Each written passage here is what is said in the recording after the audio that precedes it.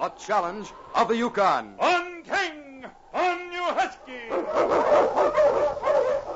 The Wonder Dog King, swiftest and strongest of Eskimo lead dogs, blazes a trail through storm and snow for Sergeant Preston as he meets the challenge of the Yukon. Sergeant Preston was typical of the small band of Northwest Mounted Police who preserve law and order in the new Northwest country, where the greed for wealth and power led to frequent violence and bloodshed.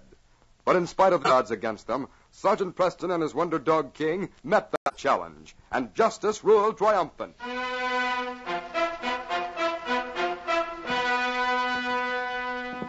Dynamite was a cat. He wasn't a beautiful cat. That is, he wasn't beautiful to anyone but old Tim Riley. To Tim, who had raised him from a kitten, Dynamite's many battle scars were medals of honor. And Tim used to brag that Dynamite could whip anything in the Yukon not more than 4 times his weight. However, Tim's wife, Molly, did not share his love for the beast. Dynamite, get off in that pillow. Get off, I say. Tim, come and get this nasty beast off the bed. He's brought a mouse in here and is eating it right in the middle of your pillow. He always brings things in to show me what he catches. Well, old fellow, what a fine mouse you got this time. Oh, he always growls at me. Take him out. That's the tone of your voice, Molly. Dynamite don't like being yelled at. Sure, and a woman would have to be nothing less than a saint not to yell at him. How you can be so fond of that beast is beyond me. Half an ear gone, scars all over him, half a tail. Oh, he's the worst. Now, wait, darling, you still love me, don't you?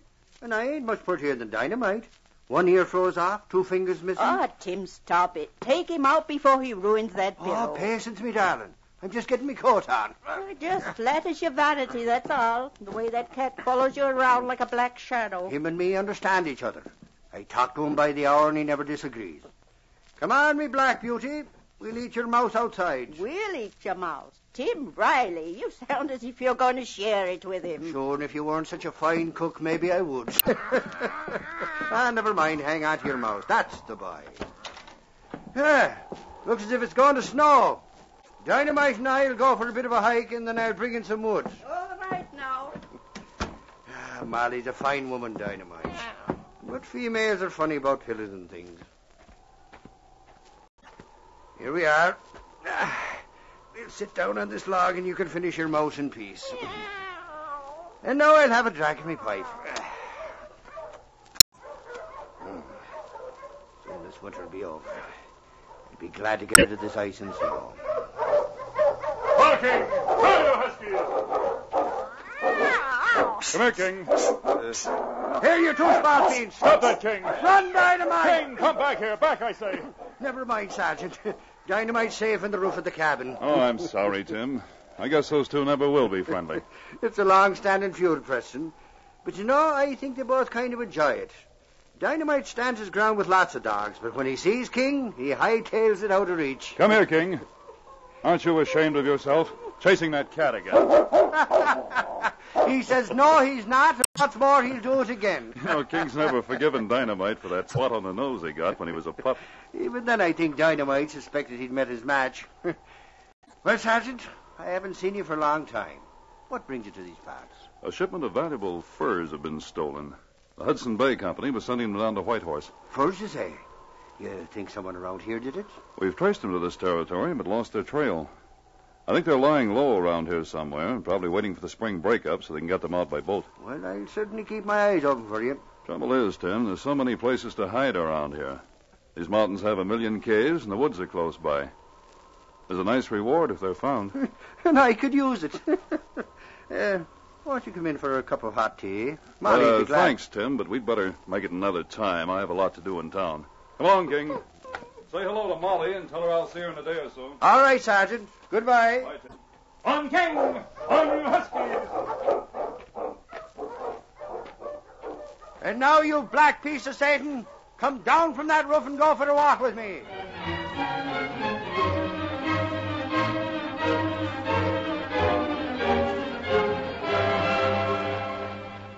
Tim strolled along at the foot of a huge cliff that flanked the slope of a mountain. Suddenly, a small rabbit darted from behind a rock. Dynamite was after it like a flash, and both animals disappeared in a crack in the cliff. Dynamite, come back here. Dynamite, You inky demon, where'd you go? Making me squeeze through this narrow place. Well, I'll be... A cave. Who'd have thought that... Oh, there you are. So your quarry got away, did it? It served you... What's this? A stack of furs. Glory be to heaven, hundreds of furs. And wood for a fire. Dynamite, you've led me to the furs Sergeant Preston is looking for. Come on, let's get out of here before someone comes. Scat now. Out you go. Hurry up, Ace.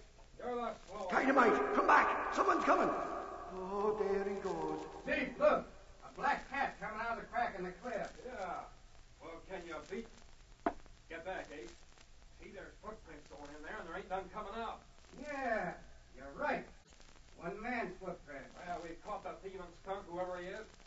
All right, wherever you are in there, come out with your hands up. Heaven preserve me if I only had a gun. You go through that crack in that cliff and I'd blast you full of lead. We can't get in there.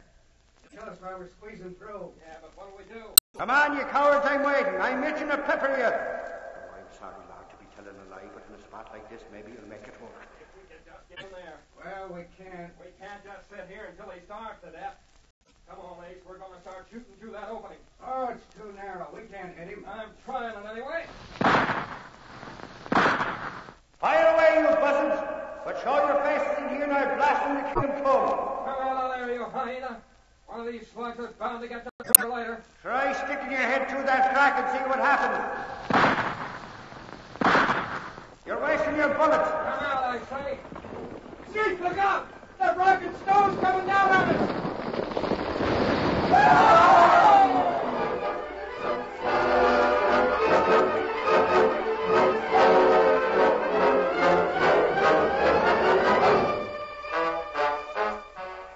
Tons of rock and ice buried the two men who had started the avalanche with their gunfire.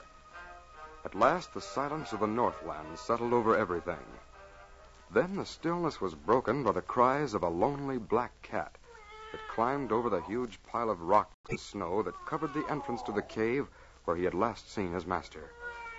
The falling snow sprinkled his black coat with silver.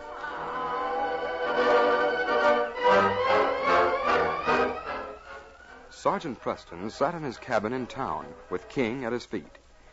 He yawned as he put down the book he was reading. Well, boy, almost 10 o'clock. Guess it's time we hit the hay. Well, who's calling at this hour?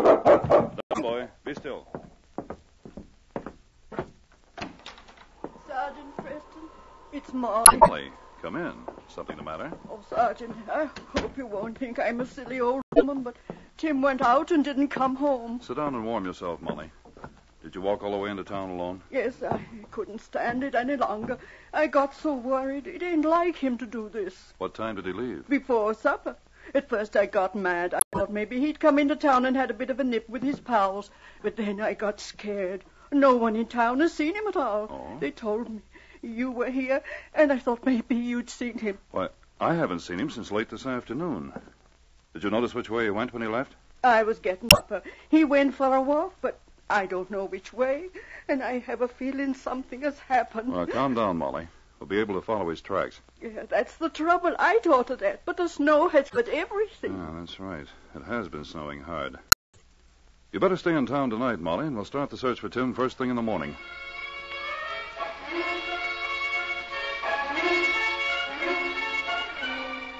In spite of the cold, perspiration ran down the legs and arms of Tim Riley as he threw down the shovel he had found in the cave.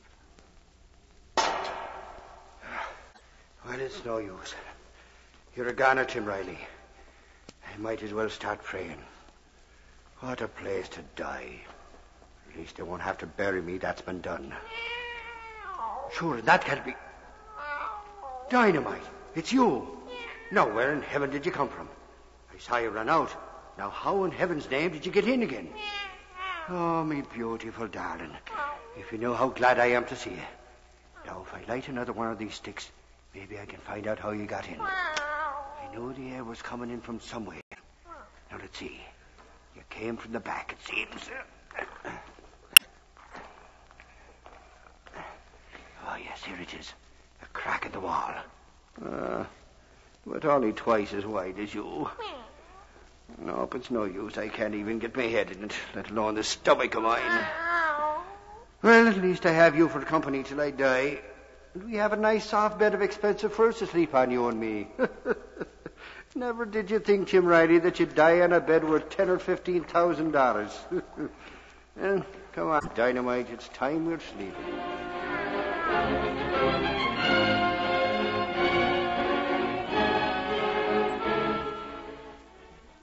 Dynamite! Dynamite, where are you? It must be morning by now. Here, Kitty! You've gone, deserted me. Or maybe you've gone back to Molly and she followed you to me. There you are. And what's that you're bringing? A rabbit! You brought me breakfast. So you can get out of the place. All right, give me the rabbit. Now, Dynamite, we've come to the place where it's not just admiring your catches that I'll be doing. Now I'm making them with you.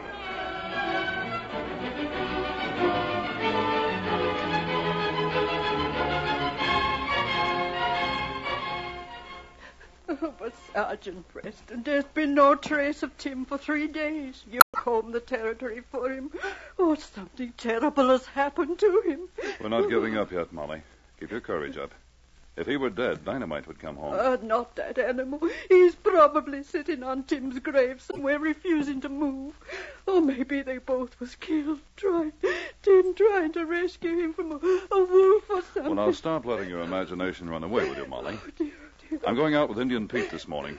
He's one of the best trackers in the territory and knows every inch of it. We'll find Tim.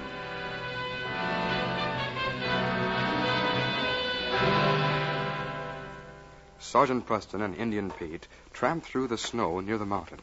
King, running ahead, suddenly growled, then darted behind a rock, barking frantically. What's wrong with King? He seems to have... Look, dog killed something. It's a cat. It's Dynamite. King, stop! Look, they go upside a mountain. Come on, Pete, hurry.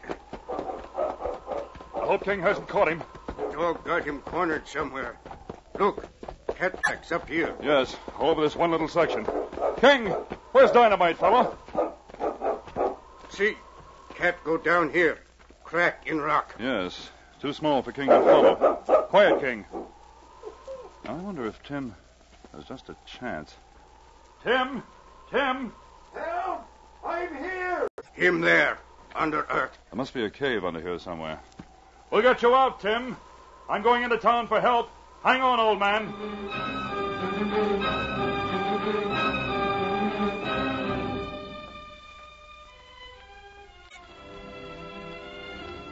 Tim rested comfortably in his cabin, talking to Sergeant Preston as Molly bustled happily about. It was that gunfire that started the avalanche and killed both of them.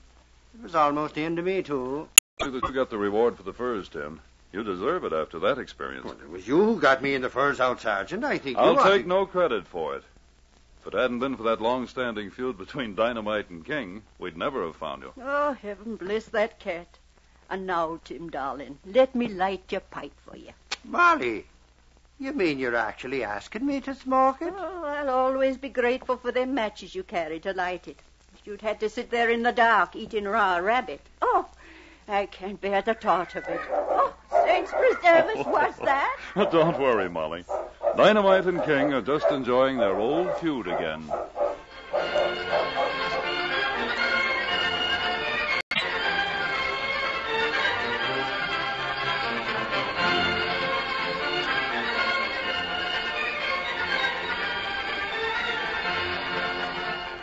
These copyrighted dramas originate in the studios of WXYZ Detroit, and all characters, names, places, and incidents used are fictitious.